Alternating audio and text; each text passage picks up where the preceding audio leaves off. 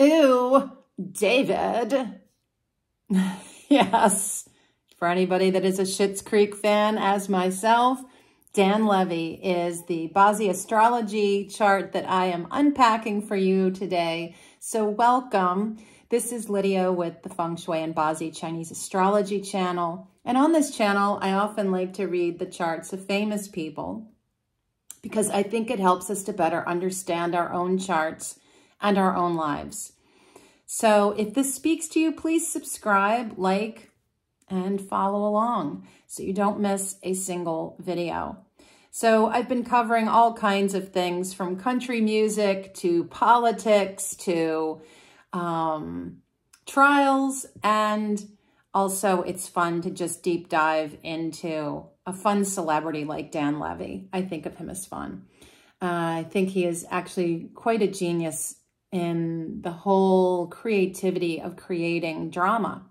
And what a thing that he did with Schitt's Creek.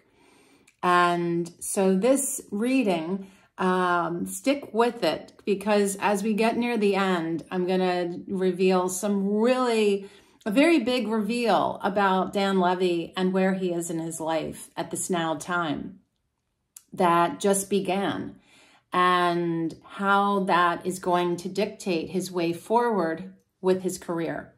So let's get started.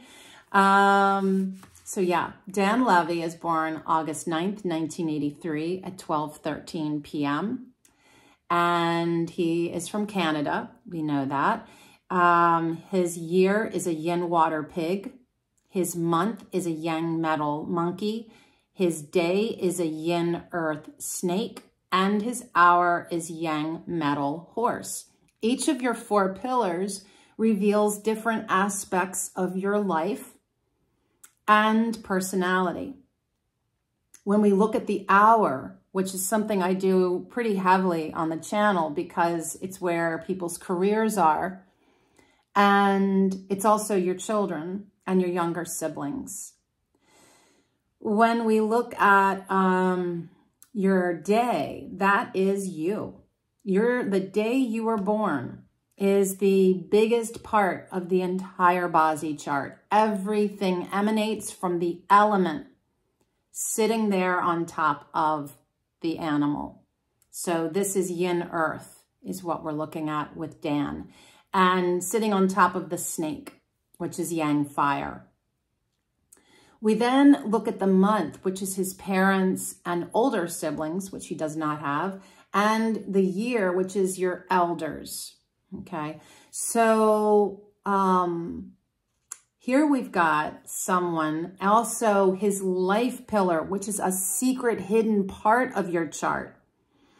This reveals why you're here. Why are you living this life? And this is also something that is very shocking because of why it is connected to his now time of his life. And I'm going to get to that a little later. So when we're looking at your year, I think of it like the umbrella. And under that umbrella trickles down qualities of that zodiac animal into your personality, but always coming back to your day being you. Now, that being said, I even recently did a reading with someone. And as I'm even talking to this woman, I'm thinking she doesn't resonate very much with her day animal. She is very much her year animal.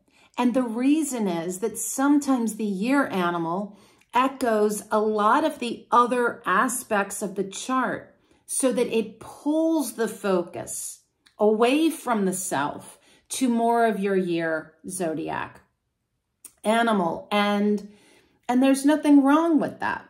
I also see people that have very much blended the two, like myself. Someone born in a fire horse year and a water ox day, I am all of those qualities of the horse and the ox. For whatever reason in my life, I have pulled all of those qualities and blended them almost equally. So each chart is very unique. And that being said, if you're curious about your own chart, the relationships that you have, your health, why you're struggling with whatever, go into the description. I've got links for you to order your Bazi Astrology. Happy to do that with you. And I would love to sit with you on Zoom and get to meet you. Okay. So Dan is someone who loves to have his ducks in a row. He's an organized guy and his family is there for him. And you feel that. He is definitely entrenched in the Levy family for sure. And with Schitt's Creek, they're all there, right? Except for Mom. Not so sure about Mom. Not a whole lot that I know about her. But anyway, and this is someone who, Dan is somebody that can be stubborn. And he can have his own fixed mind as much as he has movement. There is a structure in that, in his personality, that can get a little stuck and a little, I don't want to move out of this thought that I have or opinion that I have or belief system that I have. He has an incredible work ethic, very trustworthy and honest. And he achieves success through his diligence and through that work ethic. The other thing about him is that he really needs his life to be all the ducks in a row. He needs things to be ordered because when life is out of balance, his panties are in a bunch and he's not a happy camper. And that's not a good thing for any of us. Partnerships are tricky for him, but when he really puts his all into it, he makes it work. And we see this also with the fact that he is innately a leader. He is a leader and someone that sees the big picture and can put it all together. In fact, I think that Dan Levy, even though he's a great actor, I think that his real role is behind the camera as a writer, as a producer, as a director. And one of the reasons I say that is because of his 5 elements. But let me finish up with his personality first. So he also has, he can come off as aloof and self-centered kind of in his world. And a lot of that is his creativity and where he kind of, you know, like any of us, when you're in your work, you're in your world, right? And it's hard sometimes to get pulled out of that. The other thing that's fun for him is, you know, this is somebody that is born in the year of the pig. And pigs, everybody loves the pigs. Everybody loves a pig. They are easygoing, carefree, put on a cozy, oversized sweater, get a hot cup of coffee, and go out for a walk. That's that vibe. And you've got to have a friend because pigs love company. They're very sensual. They're warm-hearted. They can be excessive, and they can be naive and self-indulgent. They surround themselves with everything that's beautiful in the world. And everybody has a soft spot for pigs, I would imagine, except maybe snakes. Oh, yeah. So then when we jump over to what the snake's quality is, so you've got this pig, right? And the pig's quality is very chilled out and very like, yo, man, what's the vibe? But the snake is very intuitive, very sensual.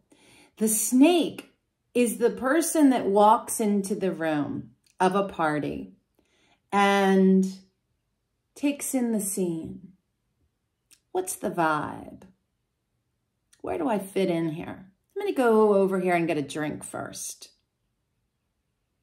The pig probably got there early and is sitting off in a chair, just waiting for their friends to just come and find them because they don't want to make a whole lot of effort. And no doubt, for a pig, somebody is bringing you the drink and bringing you a plate of food. Kid you not. And by the end of the party, everybody is around the pig. The snake, and again, we've got two personalities. So where does it blend? And really, this feels like someone that just has this very strong intuitive sense, is really smart, really enigmatic and unusual and methodical. Again, keeping things in order. They could be jealous, they could be calculating, they could be vengeful, and they can be lazy. And you put a lazy snake with a chilled out pig, and that's kind of hard to get motivated to do anything. So one is yang fire, one is yang water. One, is sitting in early summer, and one is sitting in early winter. So what do you wind up with? A person who is two opposites. Now, this can pull. I have seen this in charts. This can pull people apart. Now, my chart as an ox and horse, there is a harm there. And so I do find internal struggle with myself. And I recognize as an astrologer that that is part of my medicine. It's part of why I'm here. And it's one of the reasons that I have been a lifelong journaler. And meditation is a major part of my life because I am aware that reconciling the duality that's going on in my mind is a continuum. And there may not ever be a reconciliation between the horse and the ox in my chart, but it is something that I am aware of and I am sensitive to for my own sake. That makes sense. So you do see this sometimes. You see the tug of war with someone, with themselves. And so with these two opposing elements, this one in particular is interesting because what does fire and water do? It boils. Because fire, remember, right? We've talked about this, that we're in period 9, which is fire. Fire is the one element that really requires the other elements to be a part of the story in order for it to do its thing. So in this, it feels a lot like alchemy.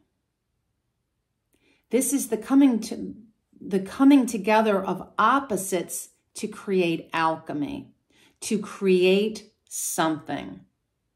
Very much like cooking, like a pot of water on a flame, right? Very interesting kind of combination there. All right. Now, I want to jump over to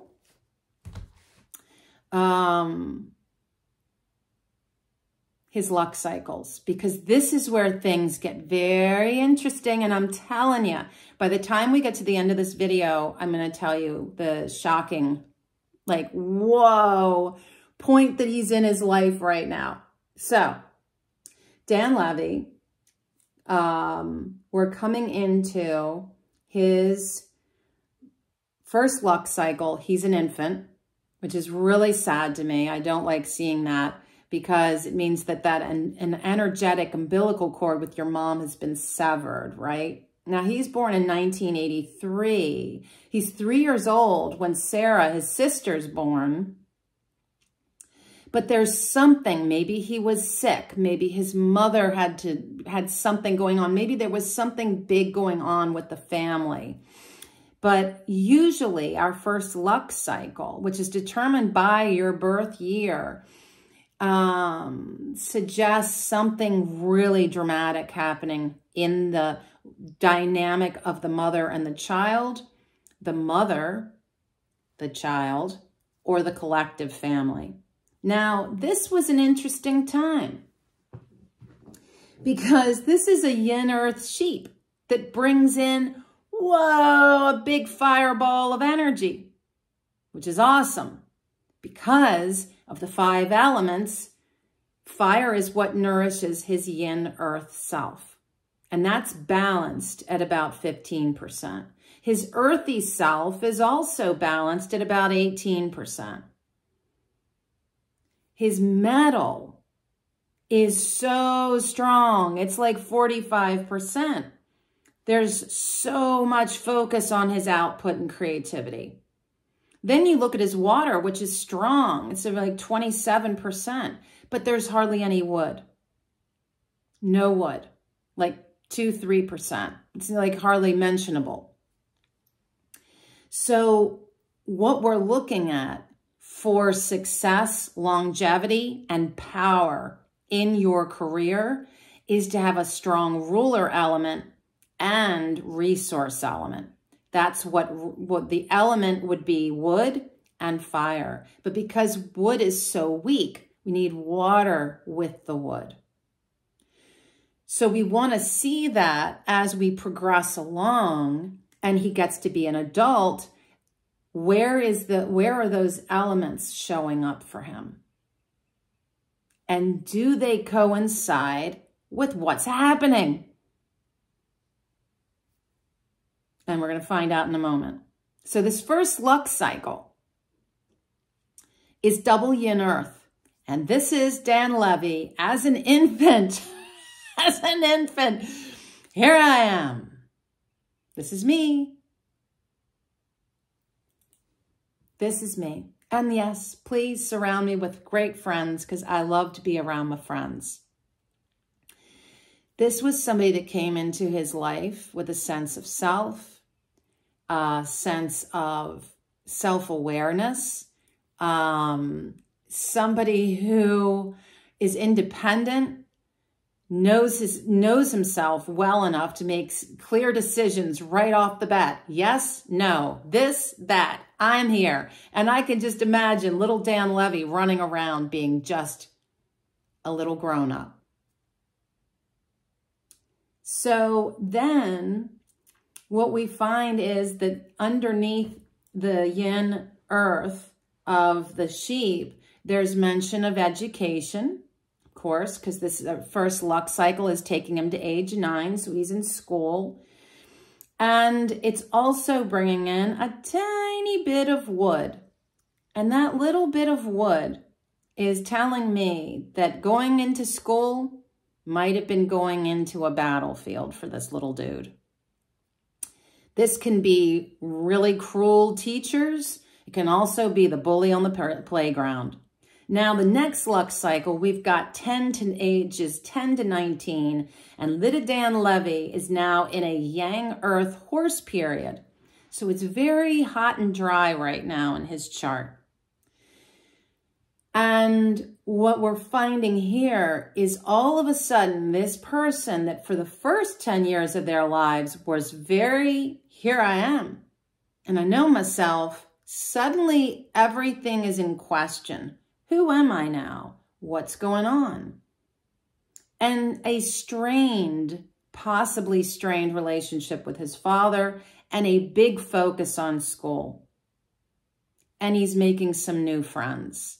This could have been the time when his identity, his sexual identity, was also part of this self-exploration.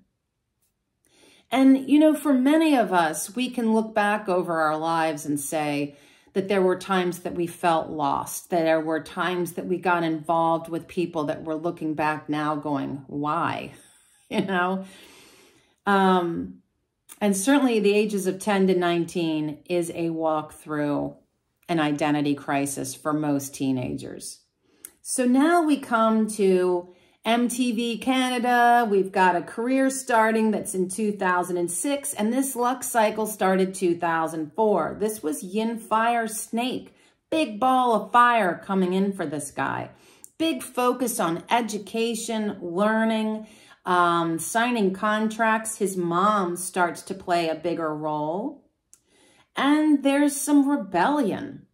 This is like his time to kind of kick things out. And he still is trying to figure out under the surface of things who he is. And so he's playing some different roles, putting on different hats. Like being a DJ on MTV.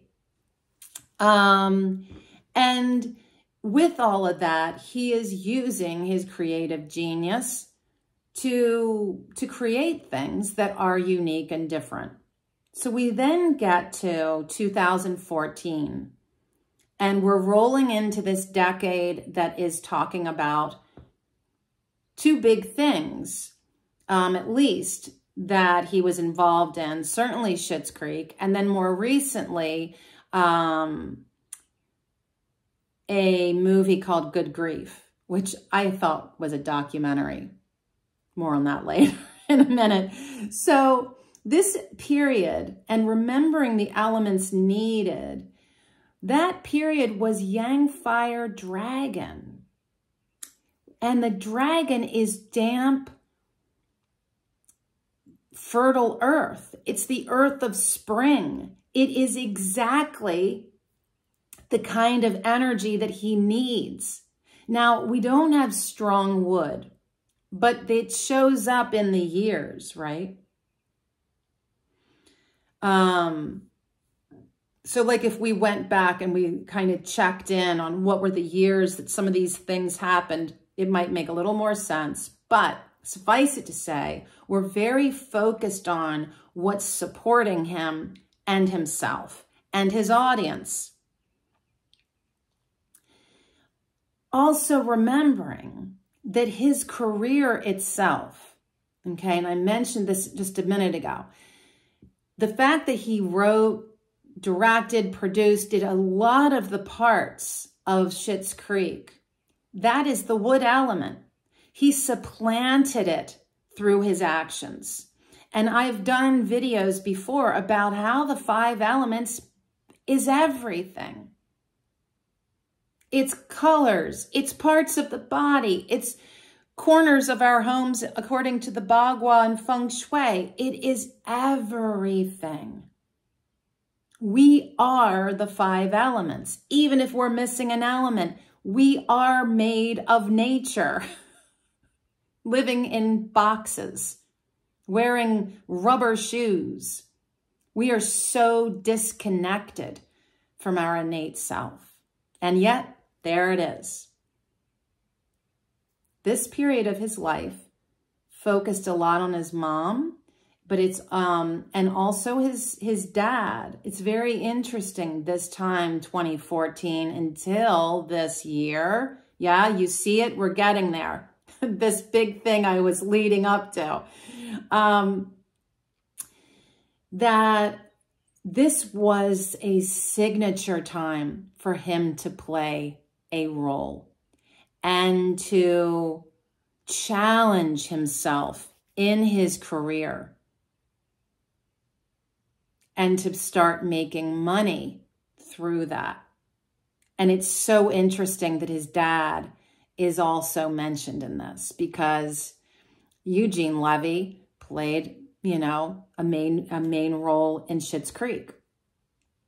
Now, on the ending of this luck cycle, we get to this movie that I thought was a documentary at first. I think because I was talking to my older brother. My older brother, I always as a kid looked up to him because he loved celebrity. He loves celebrity and he loves movies and all that, the glitter and glow. And I always thought that my older brother would have made a great movie critic. So we had this little kind of debate about Good Grief because he didn't like it. And I ultimately did like it because I thought that it did have an overarching, beautiful message about what happens when we lose somebody close to us and how that impacts our lives. So this feels to me like such an amazing launch.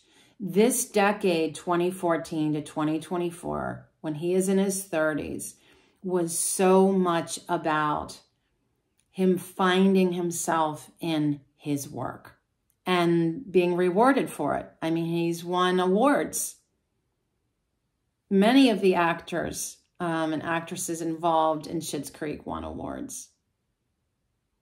I remember that Schitt's Creek was what I used as my Prozac when 2019, when I was going through a really big breakup and was very depressed. Laughter, my friends, can be amazing medicine. And then at the same time, Good Grief was a film that was tender to my heart because, like many people, in the last few years, I've lost a lot of loved ones, and I've also lost a lot of big, big things. Things that were so big that they were a huge part of my life, right? And I am someone that lives with grief. It is not curable. It does not go away. Now, a breakup with a romance, yeah, over time, we probably move on and probably should, right?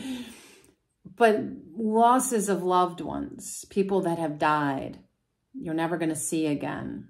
That is a whole nother thing. And in fact, I'm doing a grief retreat here at my home in July, and I can put the link in the description if you're interested. I also am a grief ceremonialist, interesting enough, right?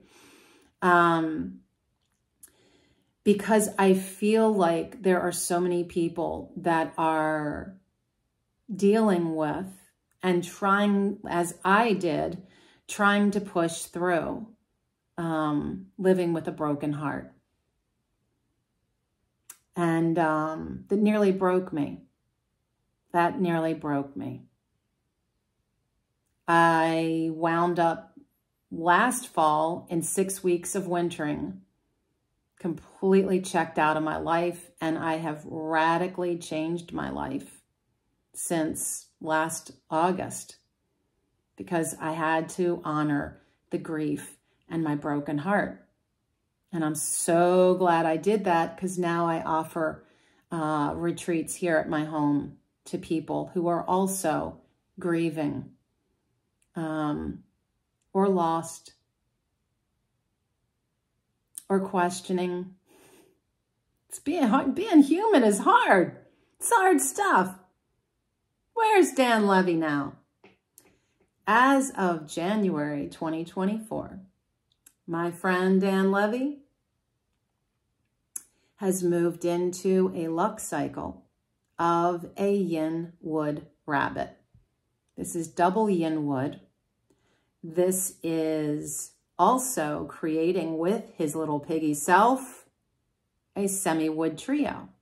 A lot of wood. All of a sudden, spotlight is on his career like never before. And this is not the only luck cycle. The one following is going to be even richer. Oh my God. 2034 to 2044 for Dan Levy is going to be a moving, shaking thing. And it almost, I don't know, I don't want to say needs to be, but it's almost like the time that he's in now is just so rich. And it's interesting because it's so focused on his career. There's no mention of anything else. No mention of romance, no mention of family, no mention of money. It's just his work. And it is challenging work. It is shifting, changing, challenging work. Not easy. This isn't When I see things like this doesn't speak to me of something that's going to be like, oh, I go to the job and it's going to be this and I know what I do. This is challenging work. This is where he gets into projects that are going to really demand a lot from him. And I also think he's going to do more writing. So what makes this so is this is his life pillar. Dan Levy is right now walking 10 years of seeing his life. You could think of it like a life review, or it's like the cliff notes of all that your life is. And what is your life? It is about the work that you do. And that, you can say, leaving a legacy, for sure. And Schitt's Creek broke barriers about the LGBTQ community, about acceptance, about racial relations, so many really deep, rich topics. And I think that's part of his signature of being here. This guy is a genius at what he does. He intuitively, innately knows. Just saying. And yet, he is going to be challenged because we all come here to learn something. He's going to be bullied. And he's going to get bad press. He'll have his flops. But he will always continue to fight the good fight and create what he feels in his heart is a story worth telling. Pretty neat, huh? One of the things that is in his chart, just to mention, is in the combination of his 4 pillars. His horse and his snake form a semi-fire trio. That is beneficial. It's kind of like it's surging in support. At the same time, his monkey and his pig harm metal, which is also good because it's kind of saying to all that 40-some% metal dominating his chart, chill out a little bit. And that's also a good thing. It's also a good thing that in his luck cycles, he doesn't come into a time when there is metal, because that would not be a good thing. We don't want to tip a chart that's out of balance further out of balance. So all of this to say about Dan Levy, and I champion his amazing work. And I can't wait to see what he comes up with next. And until next time, be well.